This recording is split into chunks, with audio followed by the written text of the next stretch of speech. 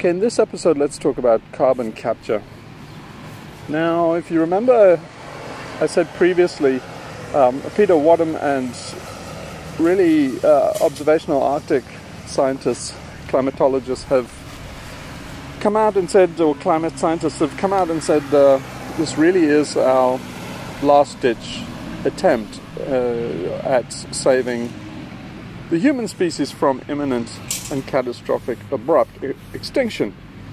Now, he doesn't use those words exactly, but he uses everything he can short of that. There's been quite a long tradition of scientists in agreement to downplay the seriousness, increasingly the seriousness of the situation. Increasingly that's starting to change, but the tone now is clearly that nothing else is going to work except this massive project that's many times bigger than the Manhattan. It's bigger than the Manhattan project, the Apollo project squared. It's a massive last-ditch effort.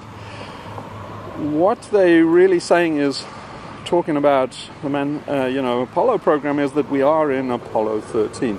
Now, if you remember the movie, you remember Tom Hanks as James Lovell. One of the things they had to do was to make a CO2 scrubber. They had a lot of problems because they blew out the oxygen supply, the oxygen tank blew. So almost everything relied on oxygen on that mission. So even electricity. So they had to jury rig a scrubber because the scrubber in the lifeboat that they were in was not sufficient to actually remove all the CO2 from the air. Almost exactly the position that we're in on a large scale on planet Earth. You remember that they jury-rigged a scrubber out of filters. They had round filters, but not enough of them.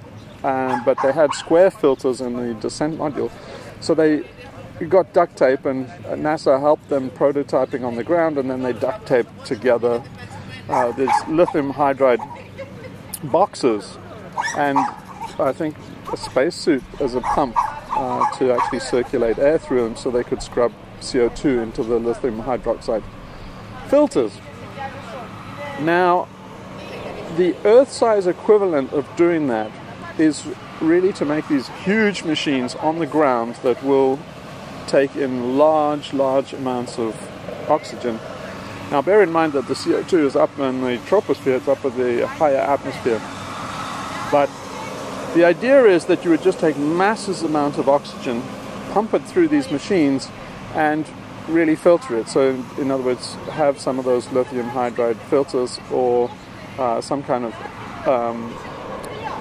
basically lithium. You think of limestone, it's rock. So, right. So they have some of these things demonstrated, and I'll mention why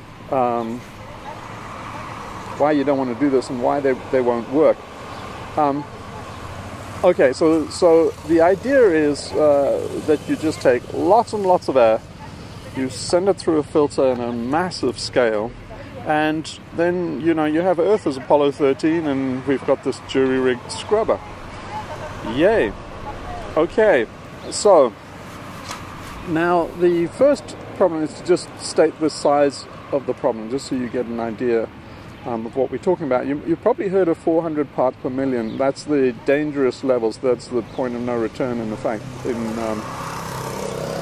terms of CO2 concentration in the atmosphere. Well, we've exceeded that 400 parts per million, but 400 parts per million is part of the problem. The CO2 is too dense in the atmosphere, but like all these things, they kind of designed, it's almost as if the fates determined that they absolutely hated the human race, or at least the greedy part of it, and the fact that it's 400 parts per million means it's exceptionally dilute. How dilute it is, just imagine, the Rose Bowl or the Super Bowl, and just imagine out of the entire crowd in the Super Bowl, you have to pick out, like, 12 mates in t-shirts, basically just a frat party of 12 guys in a t-shirt that says, you know, I love bread and circuses, please distract me more, or something. So you got to pick those 12 guys out of an entire crowd at the Super Bowl. And that's what you're doing in terms of picking out CO2 molecules out of the atmosphere. So, why this is, even if it worked, it wouldn't work. So, okay.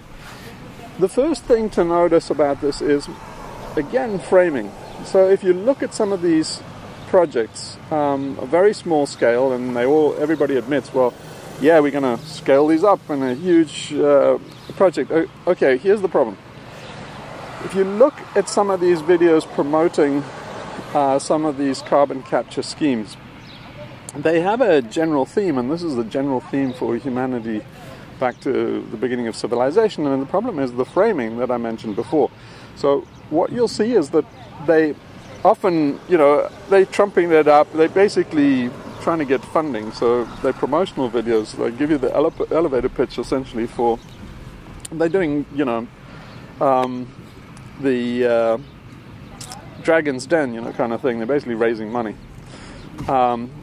So they show how, you know, they've installed these vast banks of fans, basically extractors, that they're going to pump air through, and then they're going to try and get some CO2 out of it. Now they have a general theme, and that's when they show you they're putting up these huge banks of fans, they have everybody smiling and everybody, yay, you know, this works, yay, and then we get the CO2 and we put it in a greenhouse and it makes 30% more growth for the plants, yay, you know, the climate deniers were right, CO2 is plant food, yeah, okay. Oh, by the way, if you are one of those guys, the CO2 is in the upper atmosphere, that's the dangerous one. One down here that's plant food is not that so dangerous. So anyway, yeah, so then we can, you know, have masses of greenhouses, feed the world, 30% more production, yay. And okay, there are a couple of things that you got to think. Now, this is how they frame it. Mental frames, killer mental frames, is just off to the frame. You see them assembling, you know, they're all cheering and clapping because they're assembling this huge monstrosity. They don't mention the fact that, first of all, there's a big crane that's lifting these things into place, and it's belching diesel. You know, it's basically fossil fuels. They don't mention that this thing is made out of steel.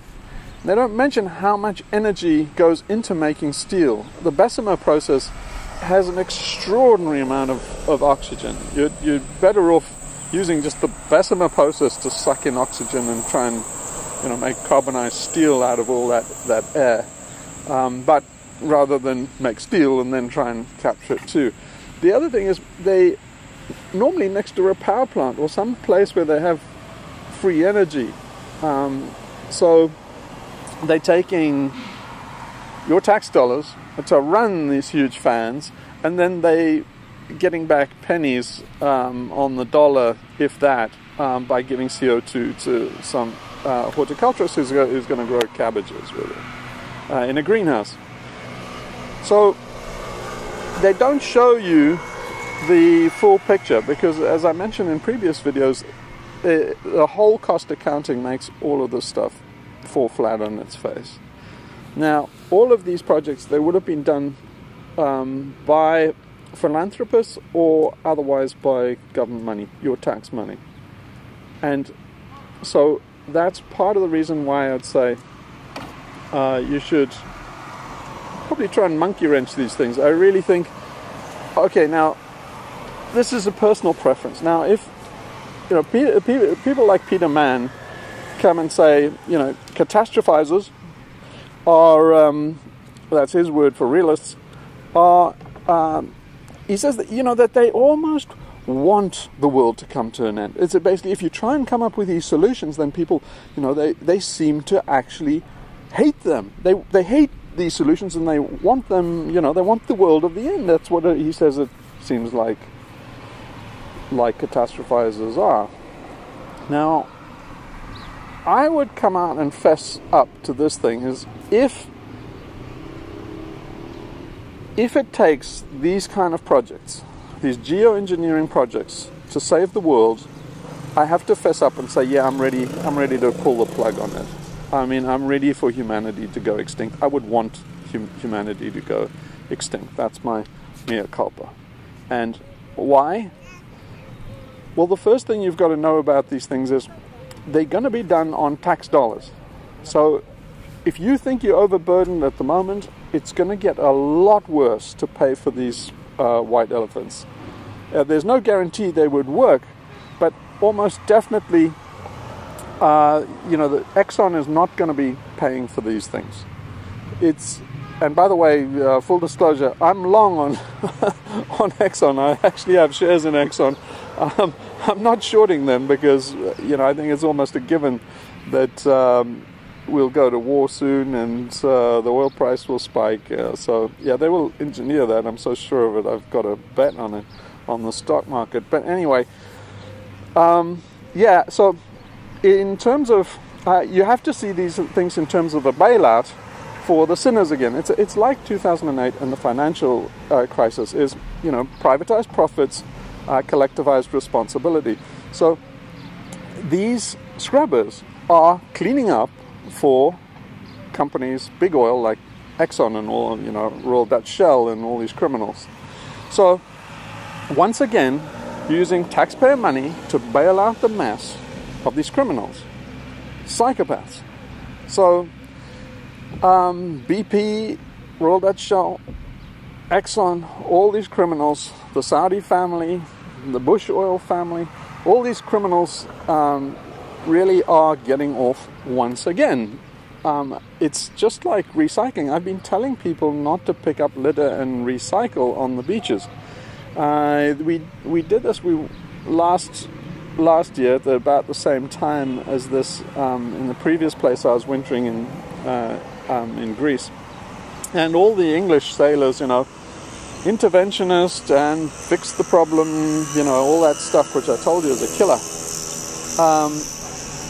All organized huge parties to go down and clean the beach because there's a fantastic beach. It's a turtle breeding ground, and so the idea was to clean the beach.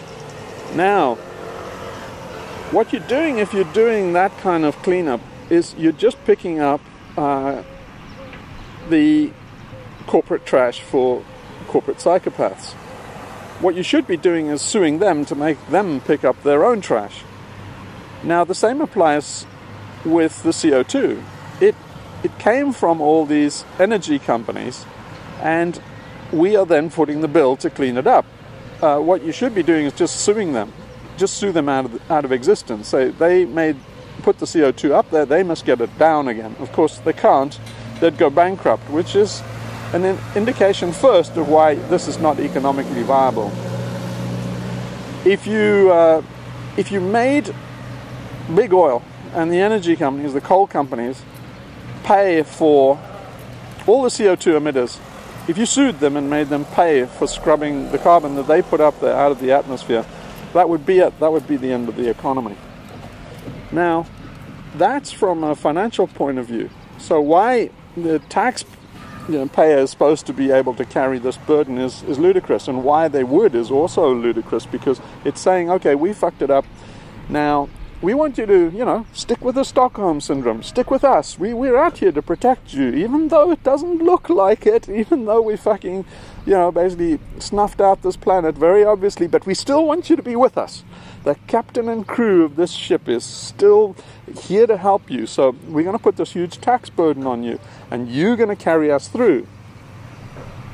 Same old story for the past 8,000 years. And this is how you're going to spend your last days. Are you up for it? No, I'm prepared to pull the plug on humanity rather than carry on with that. I'm so fucking sick of capitalism, of lies, of all this bullshit, of all this greed that got us here, that I'm ready to pull the fucking plug. I really would, personally, I'm talking personally now, I would like to see humans go extinct if that's how they survive. if that's the only way to survive, I'm done. I'm done with capitalism. I'm done with this horseshit. I am absolutely fucking sick of it. So much so that I would really, I mean, just say, I would actually rally comrades to monkey wrench these schemes as much as possible. Yeah, just go all out, because they're probably they're not going to work, and I'll tell you why they're not going to work. Just from a physics point of view, I've kind of mentioned why they're not going to work from a financial point of view. But I would say that they're taking any quality time we have left. So if you think scrubbing oxygen, first of all, it's too slow, right? We're going to get crop failures and drought long before any of these make an impact. So all those trees that are kind of being planted now by, again, green do-gooders, who are the same people doing the recycling, are planting trees. Well, all those trees that you're planting, no matter how big they are, as soon as the drought hits, they just contribute to the carbon because they're going to die. And then they're probably going to be, wiped out by forest fires, just like in California. So you can't plant a tree now and expect it to be a carbon sink. It's a carbon sink for a little while, but only until the droughts and stuff catch up. Could be this year, 2019. Okay, now, why this doesn't work as a physics problem is what I've said before. It's a Maxwell demon. Now, I don't think anybody knows what a Maxwell demon is. This is crucial that you understand what a Maxwell demon is. This is another thing where people, okay, I mentioned linear thinking frames and feedback loops. The people don't have a basic misunderstanding. I think the human brain, or rather what I've been calling the alien cortex, the left side, the intellectual side, the side they give PhDs to, that side doesn't understand or is very prone to linear thinking. It is a linear sequential computer in effect. The framing, it really has limited computing capacity, so it puts everything in a frame, like, hey, look at this wonderful carbon capture scheme. Don't look at the side of the curtain where we have to actually power the fans, we have to actually make the steel to make these things, we have to take, basically all these filters, and then some people say, well, you can take them out to sea. Brilliant linear thinking. You take the lithium out to sea, it's a base. You can use it. Now we've acidified the ocean, so you can use it for basically using it as a base, putting soap in the water to make the oceans less acidic. And don't count the fact that we would have to put these on a super ship, and they would have to go all the way around the world to where there's the most acidification. I mean, don't count all that. That carbon doesn't matter. The fact that you're extracting carbon, but all the scheme around it, if you count everybody's contribution all the way down to the breakfast of the guys that actually manufactured this, you'll find out what I said in the Göbekli Tepe video is it's negative EROI. So that gives you a clue to why you can't have a Maxwell demon. The Maxwell demon is James Clerk Maxwell, who is the brilliant genius physicist that you mistakenly think Einstein is. Einstein's a fraud. But James Clerk Maxwell was the genius. It's difficult to, I won't get sidelined by telling you how fantastic a genius he was, but what James Clerk Maxwell did was he showed a thermodynamic problem to show you why you can't have a perpetual motion machine in effect, no matter what scale. So this is Maxwell demon. It became known as a Maxwell's demon, or Maxwell demon, because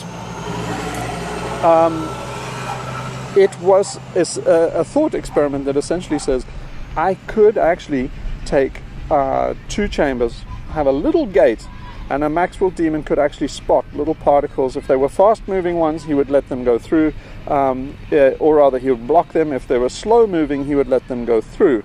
And then the idea would be that he could actually cool one side of the chamber just by being clever with the gate.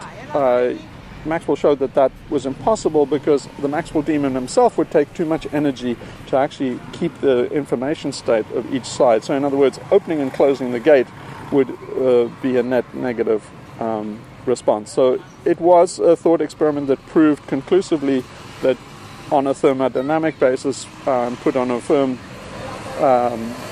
physical and mathematical footing that you can't have a perpetual motion machine. Now, perpetual motion machine is a feedback cycle, and people really, really struggle with this concept. I started to realize how, I mean, I've known for years that iteration, feedback, runaway loops, exponential growth scenarios is very difficult to comprehend. I've spent 30 years being a software engineer, so it's very, very native to software engineers. Tail recursion and looping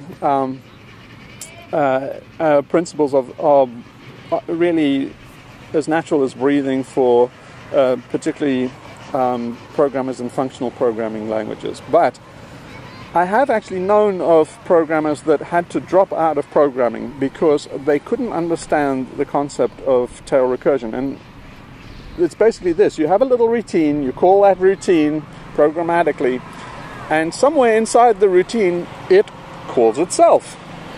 Well, people go, whoa, hang on, it's disappearing up its own arse, and it is. So you have to have some kind of gate or condition that actually makes it break out of the stack and comes back out. Otherwise, you, as a programmer, you're used to putting in bugs where it runs away. So what happens is it quickly runs away, goes asymptotic and in terms of memory consumption, and the machine crashes. So if you get a recursive function wrong, machine crash is so part of your oxygen, you don't really struggle with that if you're a computer programmer. But other people do, so much so that I've seen people have to drop out of college because they just can't get their head around this concept. Now, there's another example of this I realized with my nephew. So I mentioned him before, and he's a millennial in his late 20s. And there's this thing called sea start. You put it off the back of a boat, and it's a generator that takes the current from the slipstream of the boat and generates electricity from it. And so, you know, these are the kind of discussions that sailors have about what kind of generator to have, wind or one of these sea starts. Well, I was saying, you know, you don't want, oops, now I've just probably, yeah, okay, forget the word sea start. That's a brand name. So just let's say a generic generator. So the generic generator in the sea, I'm saying you don't want one of those because it's creating drag on the boat to make electricity, and it's kind of counterproductive. And it's kind of stupid, as I said. It's kind of like people that think, you know, you could power an electric motor and then that could drive the boat. And I was a little bit surprised that my Duma nephew thought you could. So here, let's go over it again. This is what he thought. He thought that you could put a turbine in the water outside the boat, have it collect energy from the movement of the water. You could put it in a propulsion system, electric motor. It could drive an electric motor that would drive a propeller and drive you through the water. Now, hopefully you know that this is not possible, and you know why. It's because of Carnot's heat engine and the fact that, you know, you have friction, you have all these kind of heat losses that are unavoidable. It's part of thermodynamics, and so you can't do that. Now, this is not obvious to the human brain. It's really it's not obvious to the human brain. So the perpetual motions machines are so it's counterintuitive that they don't work. So perpetual motion machines don't work because a Carnot engine is really a bound system. It's a closed thermodynamic system, and then you have to throw in friction, and Murphy's law, and then it means that you can't ever get more out of a closed system than you put in. Kind of obvious when you put it that way, but when you show mechanisms for perpetual motion in France, I believe in the 18th century or 19th century, they had to ban patents for perpetual motion machines because there were just so many. There was a craze of people trying to build perpetual motion machines. Even though the science and physics said that it was impossible, no one really believed it. And the reason why they banned patents was they said so much of the intelligence of the young people is being put into this futile effort that they just banned it just to stop them trying to do it. Now, with the scrubber, you're in exactly the same position. People won't get that it's a perpetual motion machine and say that what you're doing with carbon capture is, on the one hand, you're putting carbon up into the atmosphere, then you're having a machine to pull it back out again. This is a negative EROI situation. There's no way you could do it. And that's even before you start looking at the socio-political landscape. Okay, if you remember in one of the previous videos I did, I mentioned Biosphere 2 and the fact that it was really it's considered a massive failure, but it was actually a success because what it showed you was that you can only make a biosphere the size of Earth. That's the takeaway lesson from it. So nobody got that lesson, but I mentioned in there that one of the reasons why it failed was because of CO2 scrubbing. They secretly, they couldn't make it self-sustaining because it was too small a scale, so you couldn't get the plants to consume all the CO2. It just didn't work. So they secretly put in a CO2 scrubber. Basically, they did carbon capture exactly like they intend on this Biosphere 1, Earth. It didn't work. They had to abandon it, right? And you must remember that lesson. It didn't work because it is a closed system. And just ordinary thermodynamics tells you that what they're trying to do is a Maxwell demon. It can't work on an Earth size either, because Earth is also a closed system. It only worked because it was a kind of a boundary condition. The only reason why the Earth is a living planet is because it was very, very finely balanced on a boundary condition. And what humans have done with greed, and really what I've said all through the alien cortex I've called, but really human ego, this intellectualizing part, this part here in your brain has tipped the balance. So there isn't a balance of nature. It is dynamically unstable, but it's dynamically unstable with limits. So it reaches guardrails and then feeds back and comes back. So it's really Lovelock's Gaia theory. He was right. Where it's not right is to assume that, oh, Gaia makes it dynamically stable and it always pulls it back into a point of stability. No, it's very easy to perturb onto a trajectory of runaway catastrophe. So I mentioned before, runaway cold or runaway heat. And that's what we've done and what we will do until everybody stops intellectualizing and stops the greed and the strategizing and all of that. So it's kind of the same old biblical stuff people have been saying forever. Now imagine you do get this set up. What's Exxon and all these people going to do now, and also the people that make these scrubbers? Right? They're going to use it as tax dollars, but of course they're not going to basically be government owned, they're going to be privatized, aren't they? So you're going to have an incentive to keep this system going. So you'll have incentive to build more and more of these carbon captures. Exactly the same thing as we saw with solar panels, and everybody will say, and they sell it because they say it's getting cheaper, and they're not showing that it's actually not only cost effective, it's a huge burden on the taxpayer. The economy would have to rev faster just to support it. You would have to work harder. It's more slavery, more wage slavery. And then they tell you, but you've got jobs. And say, like, yeah, you've got now your fourth job. You couldn't handle 3, and they put your 4th bullshit job. So, and the job would be just chasing your tail for no end, right? You're just wasting any quality time you've got left in the machine. They're just keeping you on the treadmill for the remainder of your time in hospice. So I think it's cruel to keep the human population on a treadmill in hospice. We should be enjoying ourselves, and that's my major thesis. So now imagine what the reverse incentives you have for somebody like the criminals, like these energy companies.